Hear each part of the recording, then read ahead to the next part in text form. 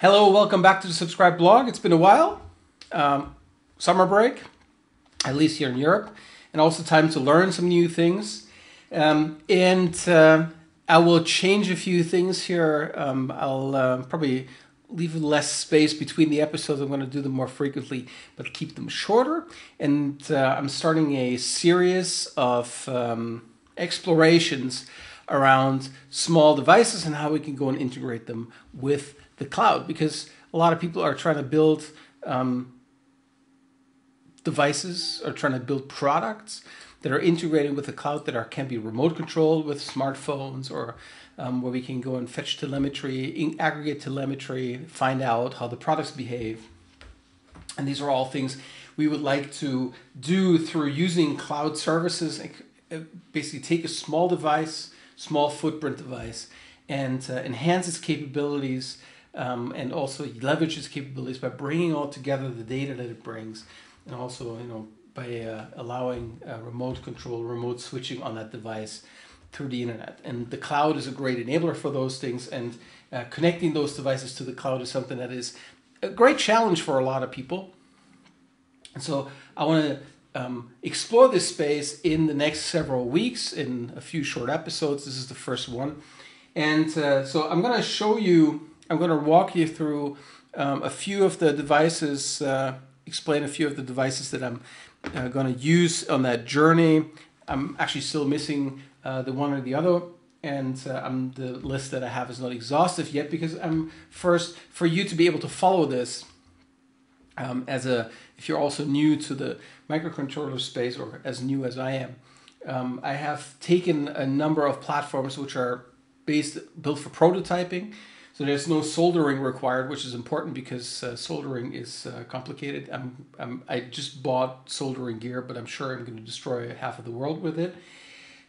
So for people who are soldering averse, there's prototyping platforms. And prototyping in that sense means that you build a circuit, and if you're happy with that circuit, then you can go and take that prototype, and then you can actually go and build a printed circuit board out of it, and then put the components on it, and then have a device. But for prototyping,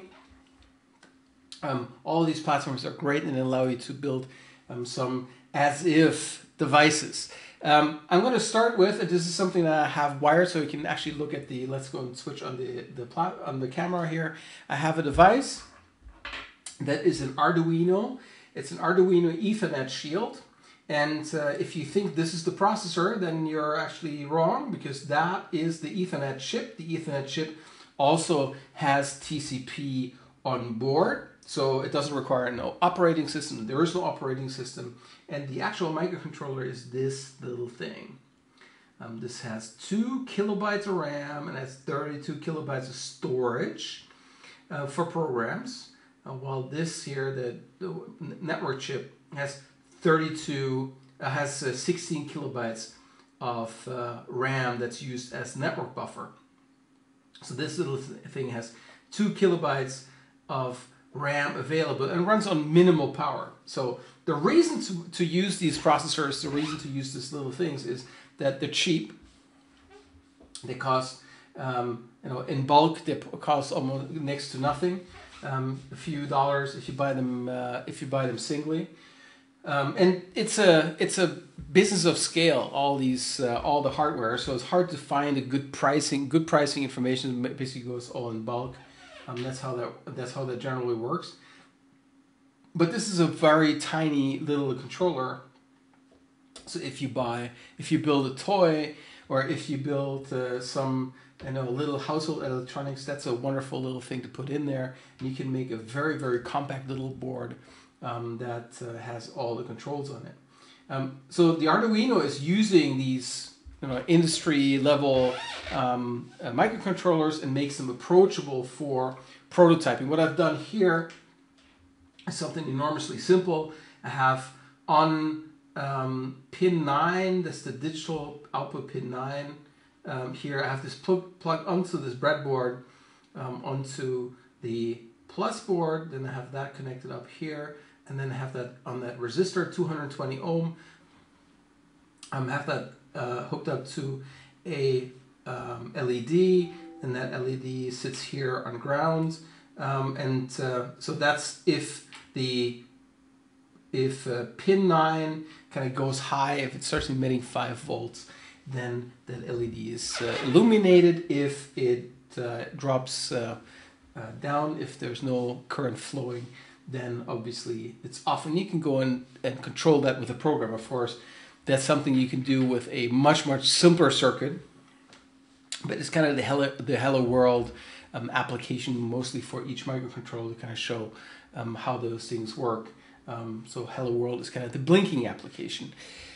Before I go and show you the program for this, let's go and take a look at the Arduino website. The Arduino website here is at arduino.cc, and here you can go and download the software for Windows, Mac OS, and Linux. And then they have also references. They have information about the various products and various boards that they have, what the shields are. And shields are things you can kind of plug onto the Arduino from the top. So there's a broad variety of these little Arduinos, which are all boards which you can build things on. And here's a proto shield, which you can go and put your own, instead of a breadboard, that you can go and put your own components and designs on top of. I have more things. So this is, and I'm going to use them later. This is a Seeduino. It's like the Arduino Mega. And the Seeduino is made by Seed Studio. And Seed Studio, those guys are making a bunch of really interesting things. So this is a Seeduino ADK. And ADK stands for the Accessory Development Kit for Android. So if you want to build a accessory for an Android phone that you can go and connect to it using Bluetooth or using the USB port, if you want to build something that can connect to it, you need to go and design that somewhere. So they built this ADK, and so you have this little microcontroller on here. You have this prototyping board, so this allows you to go and prototype out what accessory you want to build. And once you've prototyped this out, then you can go and make a printed circuit out of it, and then make a custom built device. There's a shield I just plugged into this onto this one, which has a bunch of sockets. This is the Seed Studio Grove system, and the Grove system allows you to take componentized little devices. Here's this thing. What they've done is what they're doing is they're taking things like, let me open this one. They take things like a relay. It's a relay. And then also put this little thing on there. And then you can go and connect this up into this shield, and I have a few relays here. I have a few LEDs here in this kit, and I also have a servo and this is a very cool thing. It's a distance sensor that you can go and probably mount in front of a car, and then make sure, and the car then knows itself that it's not too far away from a wall and better slows down. So that's the ADK, and also the Grove kit by Seed Studio.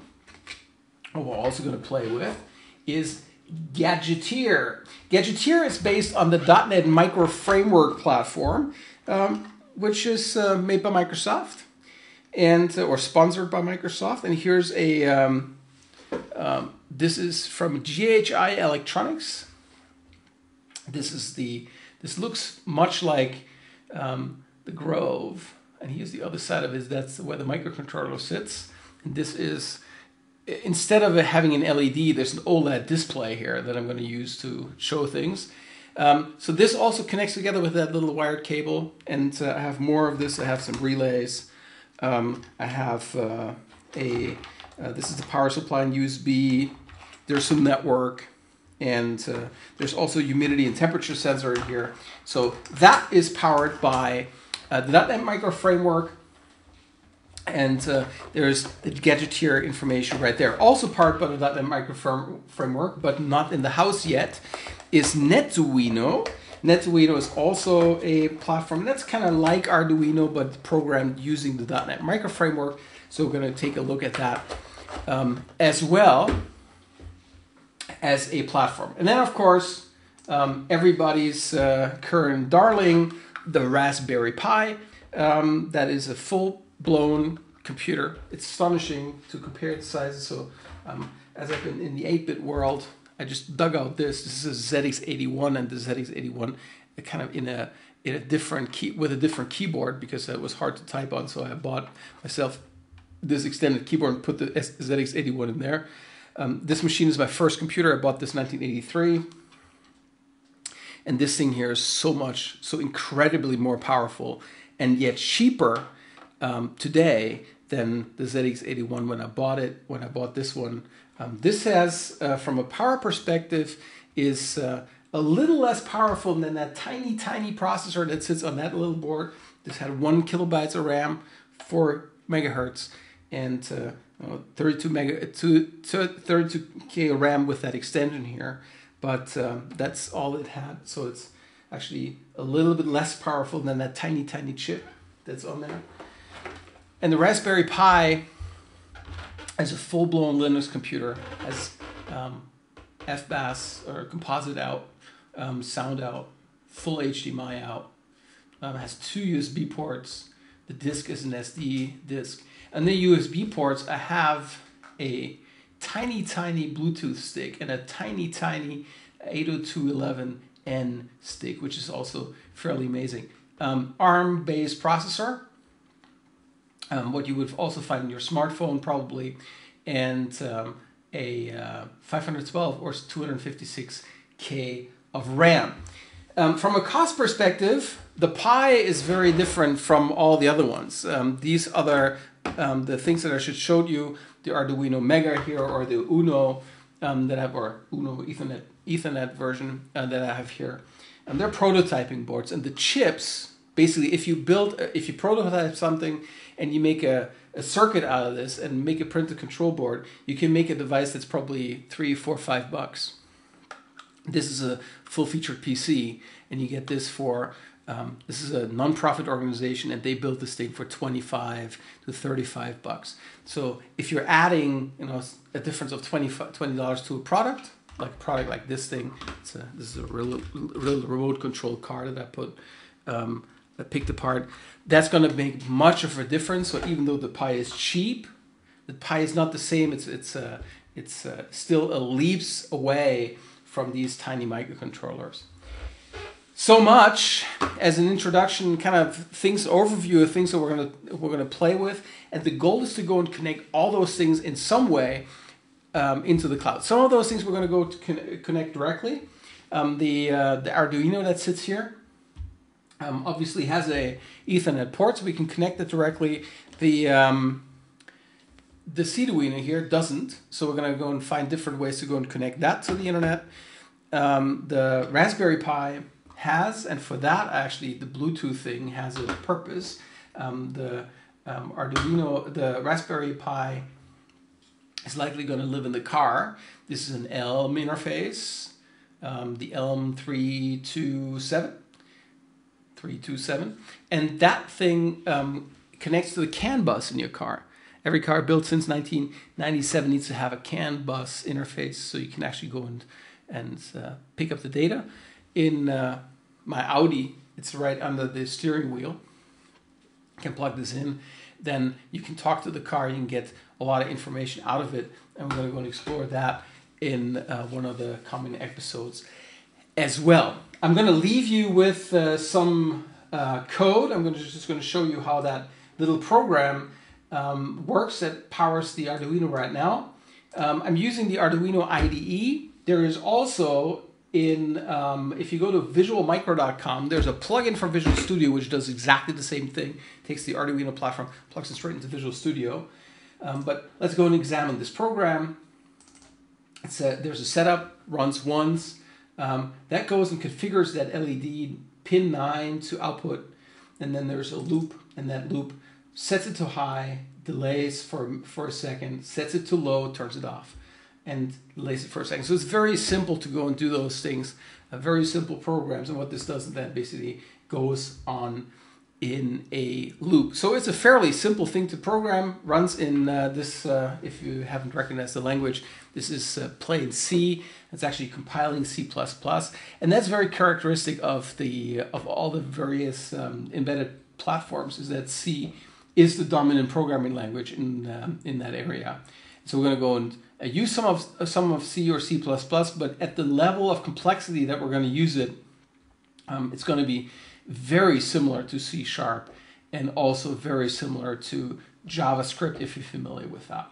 So much as an introduction to this area. So what you can expect is that I'm going to go and go through various ways of how to hook up those devices to not only to the internet, but also to backend cloud services. I'm going to talk about security aspects, and I'm going to talk about connectivity aspects. And as you would expect, service bus, so messaging, will have a role to play as we go and connect up all those devices.